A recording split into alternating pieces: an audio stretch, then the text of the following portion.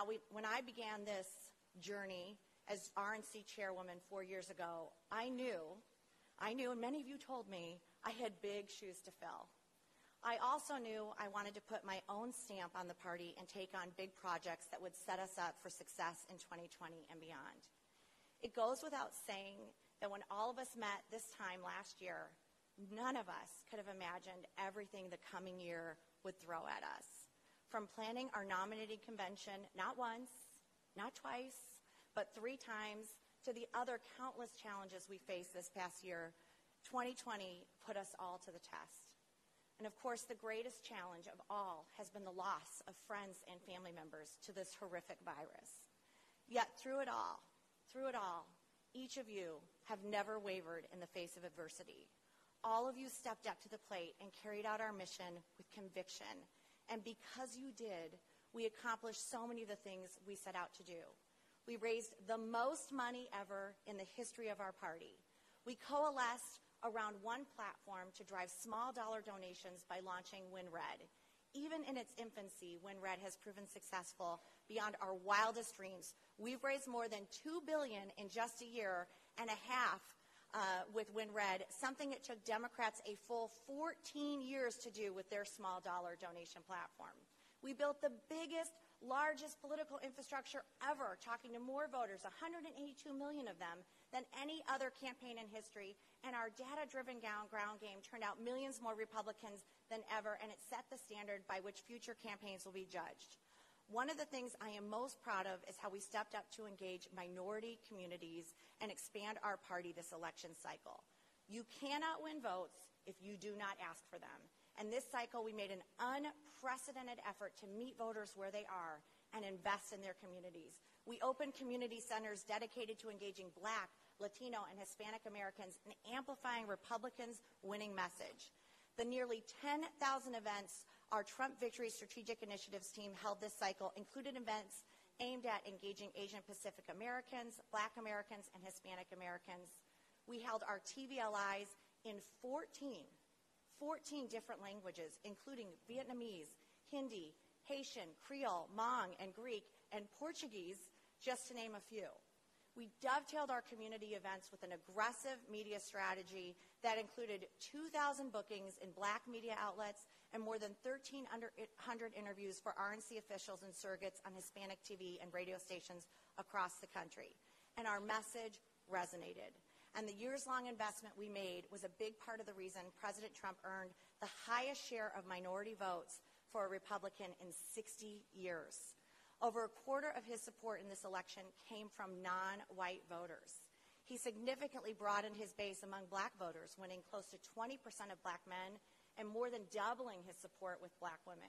We saw similar trends with Hispanic voters and Asian Americans, and there is no doubt that he has redrawn the political map for our party and proved that we can compete and win in non-traditionally Republican communities.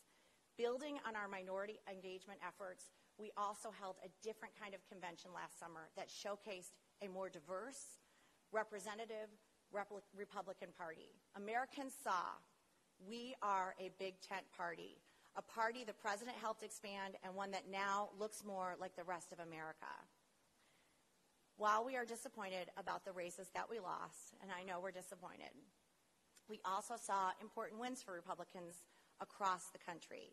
Contrary to what every political pundit in the Beltway bubble was predicting and not so secretly hoping for, no blue wave materialized on Election Day. As we learn, every election, candidates matter.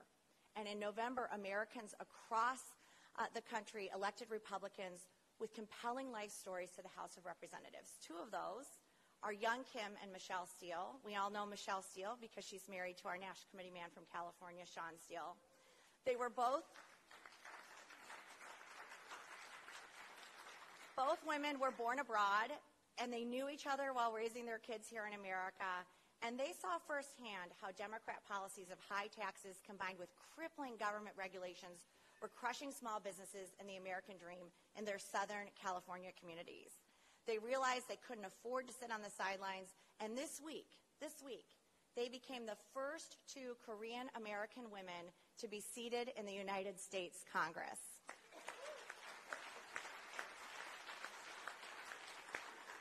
For Americans who are sick and tired of hearing about AOC and the rest of the socialist squad, we have great news. That's because we now have our own squad, the Freedom Squad, made up of people who know firsthand the perils of socialism in practice. People like Nicole Malliotakis, Carlos Jimenez, Maria Salazar, and Victoria Sparks, who will be on the front lines defending freedom and standing up to Speaker Pelosi's extreme agenda every single day. It's also fitting and a point of pride for me that in the year we celebrated the 100th anniversary of women gaining the right to vote, a cause championed by Republicans. Our country voted to send a record number of women to Congress. These reasons and the speakers we had last night and the things we are seeing here give me every cause to be confident and optimistic about the future of our party as we begin this new year.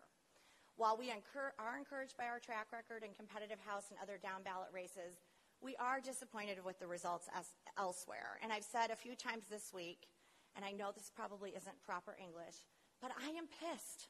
I am pissed about losing critical elections. I'm so mad. And it's okay, because we're going to take that into 2022. And we have a lot of hard work to do to take back the Senate and the House in 2022. But I am mad, and I am not going to let socialism rule in this country. And I'm going to work with every single one of you to make sure we squash it, we take back the House, and we take back the Senate in 2022. We are not going to cede our country to the far left who want to turn towards socialism, institute the Green New Deal, and remake America as we know it, and take away my right to call myself a mother, a wife, a sister, a woman. Give me a break.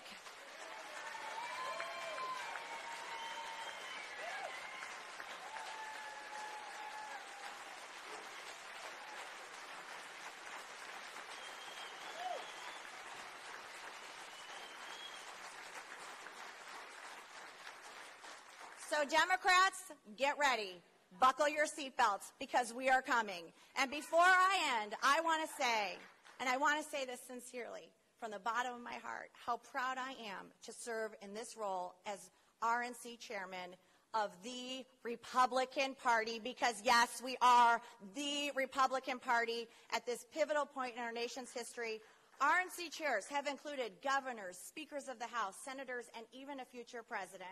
And I will always be forever grateful to President Trump and all of you for believing in me and giving me this opportunity of a lifetime. I love the RNC, and I love the Republican Party and what we stand for. And I know that the best is yet to come for us. We are the steady ship in the storm, and we are there for our candidates when they need them. And it is now up to us to keep that ship on course and together build a stronger institution than ever. I love the opportunity to work with each and every one of you. You are my friends. You are my family. I appreciate your constructive criticism. I appreciate your efforts, the volunteerism, the things that you're doing to strive to make our nation better. People who take on the sacrifices of being an RNC member, you do it joyfully because you believe in your heart that the causes and values we're fighting for are the right ones. Most of all, I love the RNC because it gives me an opportunity in some small way to give back to the country we all love. And because this land of liberty we are likely to call home is still worth fighting for, let us not grow weary in doing good as Scripture teaches. For in due time we will reap a harvest if we do not give up. Thank you again for being willing to step up and serve as RNC members. May God bless each and every one of you. May God bless your families. And may God bless the greatest nation on earth, the United States of America.